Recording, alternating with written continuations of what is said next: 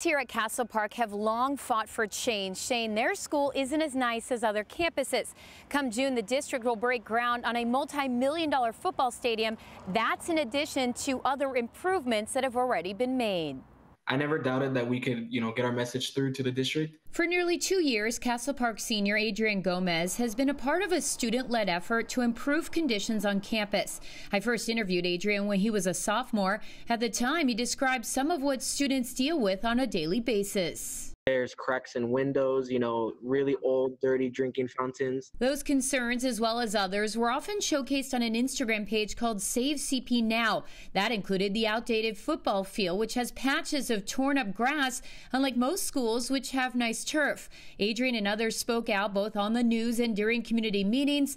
Fast forward to now, the district just announced they're breaking ground on a new stadium in June. It's a $42 million project, and it's going to take about 18 months estimated for completion. Nadej Johnson is a spokesperson for the Sweetwater Union High School District. She provided these renderings showing what the final product will look like.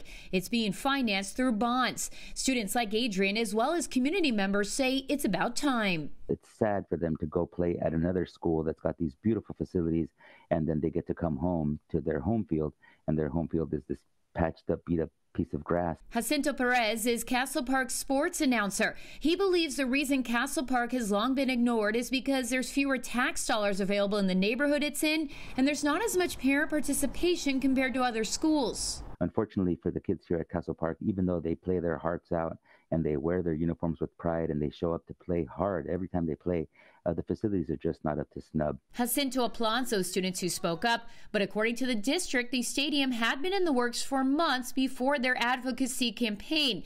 They do, however, acknowledge student voices did lead to other improvements, such as new exterior paint and windows.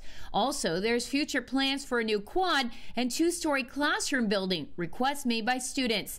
Since Adrian is graduating soon, he won't be around to enjoy it all, but says that was never the point. Our generation is really happy that we can leave the future generations with something to be proud of. Shanna Handy, CBS 8.